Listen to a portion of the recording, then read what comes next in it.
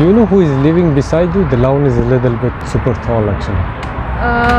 Actually they passed away. I'm gonna clean everything. Okay, yeah, that sounds good. Okay, thanks so much. Thank you. Have a good day. Hi friends, it's Sarah, the voiceover from Mowing Guardian team. Today, I came across a house that was hidden beneath a jungle of wild plants and tall weeds. It was as if nature had taken over this house, and I couldn't help and wonder what was inside. Then, one afternoon, when I was working nearby, I saw an ambulance rush out of the driveway, its sirens blaring. I felt a bit worried and decided to find out what had happened. I approached a person from the ambulance team and asked, "Can you please tell me what happened here?" Their face looked sad, and they shared, "The person who lived in this house has passed away." It's a really tough time for their family. I felt a deep sadness in my heart, knowing that the person who lived here had a daughter. She had just found out about her father's passing and was crying when I knocked on the door. Keep watching because the rest of this story is coming up around the end of the video with some amazing before and after pictures.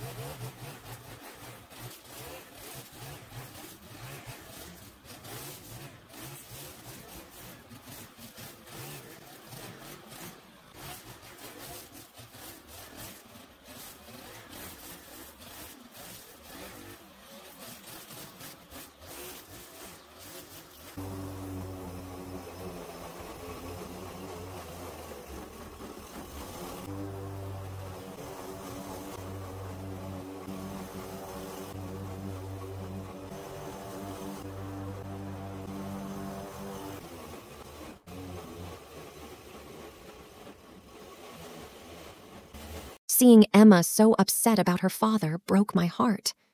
I noticed that not only was the house neglected, but the inside the house was also a mess.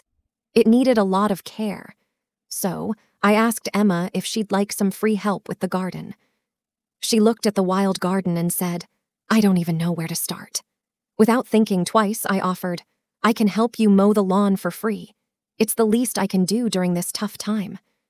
Emma's eyes filled with gratitude, and she said, "Thank you. That would mean so much to me."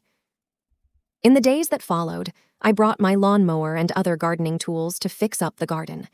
The neighbors saw what I was doing and shared that Emma's dad had been very sick before he passed away. They talked about how kind he was and how he used to take good care of the garden. Meanwhile, I was working, she shared cherished memories of her dad as we worked. And slowly, by help of my mower and trimmer, the garden started to look beautiful again. It became a place of comfort for Emma, and I felt glad I could help her in some small way during this sad time. Thank you for watching this video, and I hope you found this story touching. Stay tuned to see some amazing before and after pictures of the garden, and be sure to subscribe to my YouTube channel. It's an awesome way to show your support for the free work I do. Thanks.